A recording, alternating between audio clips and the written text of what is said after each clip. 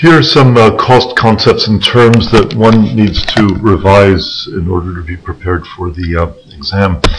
One is a cost unit. The idea of a cost unit would be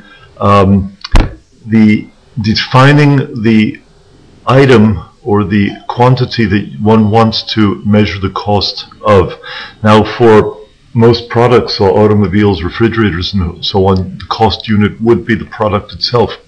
However, if you're in the food industry, for example, and you want to determine the production cost of potato chips, you won't do it by a monetary cost per potato chip. You probably do it by some weight measure, like grams or kilograms and so on.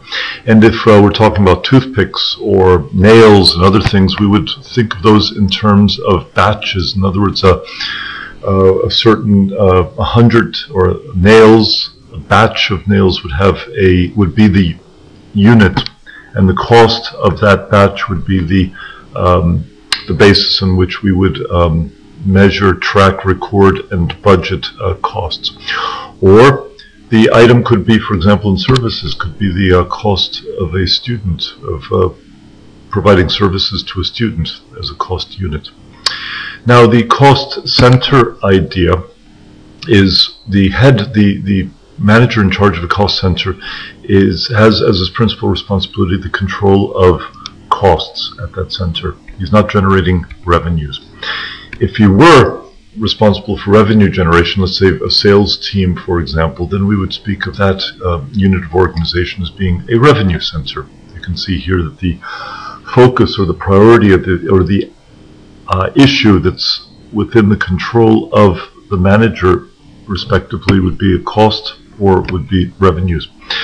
If we move up the scale to a profit center, a profit center involves both the generation of revenues and some measure of cost or expense control in order to maximize profits. Therefore, profit center, the head of a profit center is responsible for both dimensions, increasing revenues and keeping costs under control. We can get even more sophisticated and talk about investment centers. Investment centers, the responsibility is not limited to current revenues and expenses, but also to long-term investments, also known as capital expenditures, and that has to be factored into the equation. The other area is to think about performance measures. What is an appropriate performance measure given the kind of organizational unit we're talking about? If we're talking about cost centers, then clearly we're looking at we need to have performance measures which focus on cost control. And of course, if we're looking at revenue centers, we're also we're focusing on sales targets being achieved. And remember, it depends on how those sales are achieved, what level of risk is being adopted at the revenue center. In the case of a profit center, then we need to budget and monitor the performance and progress with regard to profits. And we can also measure profit margins. That would be a percentage expression of profitability. And finally, if we move to investment centers, and how do we measure the performance of an investment center, there we're looking at the return which is achieved on capital employed. This would be the long-term resources which are at the disposal of the center. And the question here is, how well are they able to generate financial returns based on the investments that have been made or have been dedicated to that particular investment center? Other methods are known as residual income, and there are a variety of measures with regard to asset turnover that one can use as an indicator whether an investment center is performing as expected or not. Let's move on to the issue of recording costs. This is sort of more technical bookkeeping now.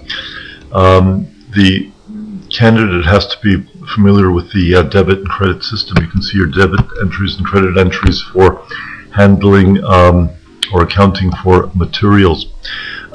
If you can visualize a balance sheet where assets would be on one side of the balance sheet and liabilities on the other, when we increase our materials account, we would debit materials, and therefore that would indicate an increase in materials. Let's just take a T account, make a debit of $1,000 worth of materials that have been purchased, and there you have it. It's a debit. Very, very straightforward.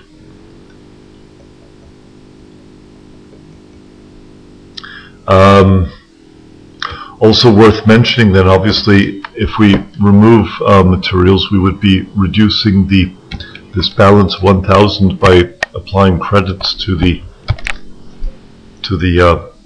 T account. So $500 credit would indicate a reduction of the balance from 1,000 down to 500.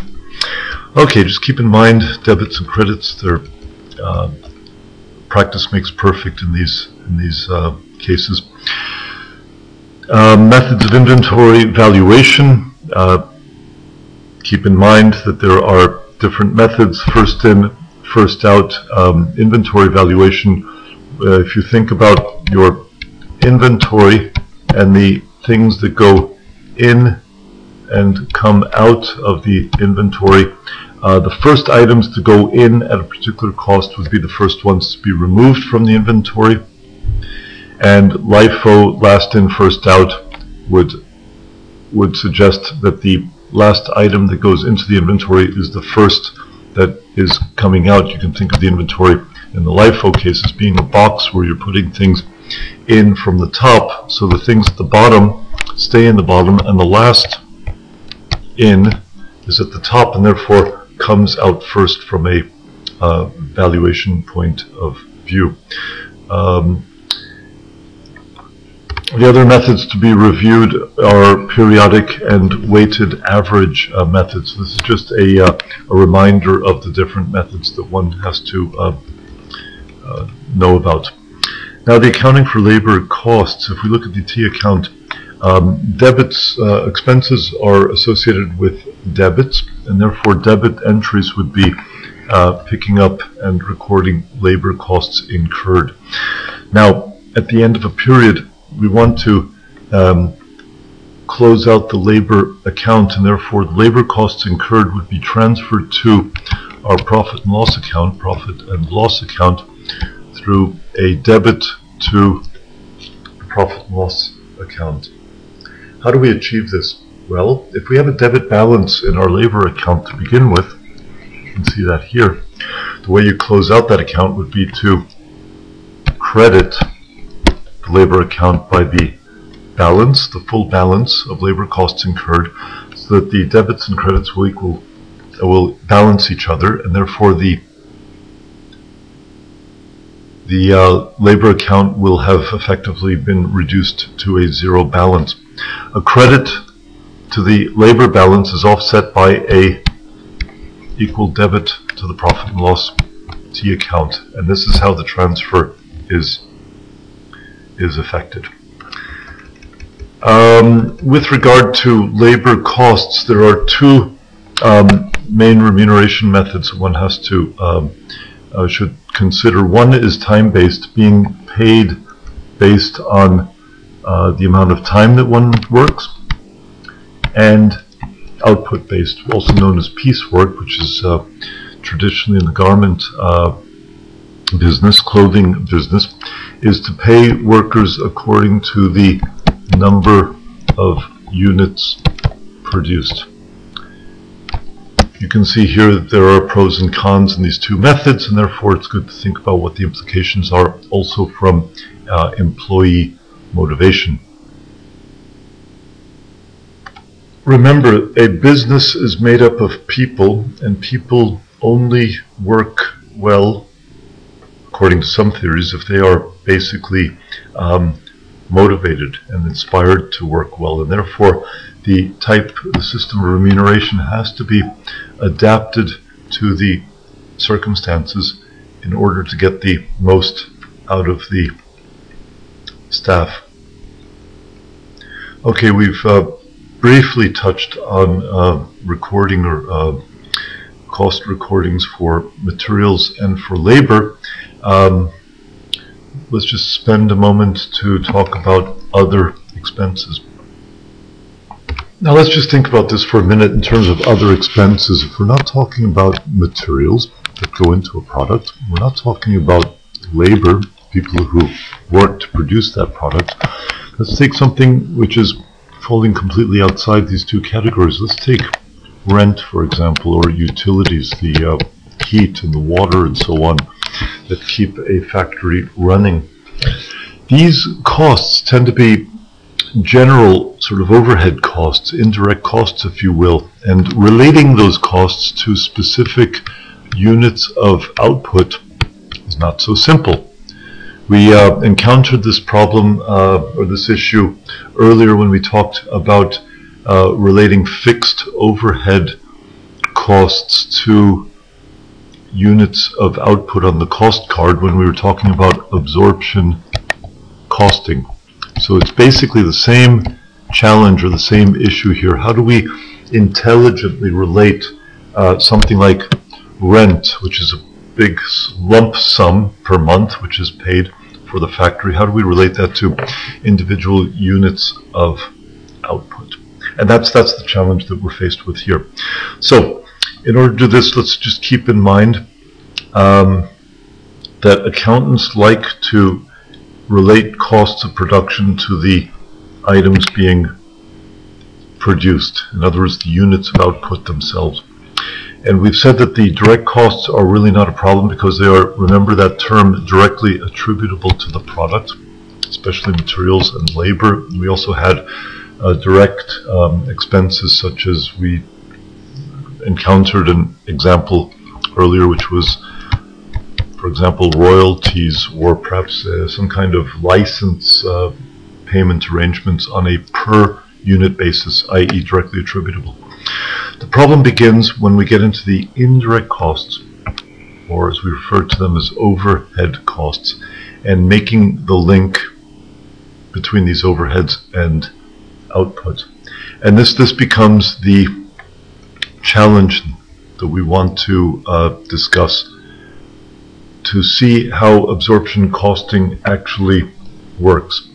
Have a look at this, what we can say this as kind of a roadmap which links the total production costs in a factory ultimately to a cost per unit. This becomes our finish line here. And the road there takes us through a number of steps here with regard to indirect costs. Direct costs are no problem because, as we said, they can be directly attributable to the cost unit. And that's not really the that's not of major concern. It's what to do with the indirect costs. And the indirect costs have to be allocated or apportioned to particular cost centers. They have to be split up. Let's say we have two production centers, A and B, and we also have a service center in the which is not directly involved in production. It could be the restaurant that feeds the employees. It could also be a warehouse with parts that have to be used for components or raw materials and so on. All of these units in the factory need to shoulder or take over, assume a certain amount of the overhead costs. The question is, how do we split up this amount? And then how do we, in order to relate those overhead costs ultimately to cost units, we need to do a multi-step process of taking the service center costs, which are not handling the output directly, and move their costs to the production centers. You can see here, if we have $1,000 of costs, the idea is to find some apportionment basis of breaking up that 1,000 so that they can be distributed among A, B, and C on some basis which is considered fair. Let's say it's $400 for A, $200 for B, and now let's make it $300 for B and $300 for C. That should add up to 1,000, so we don't gain or lose any costs along the way. And the next step is going to be, how do we take the 300 of C and split those costs up between A and B so that they ultimately shoulder the costs? And finally, how do we relate or absorb those costs into particular cost units?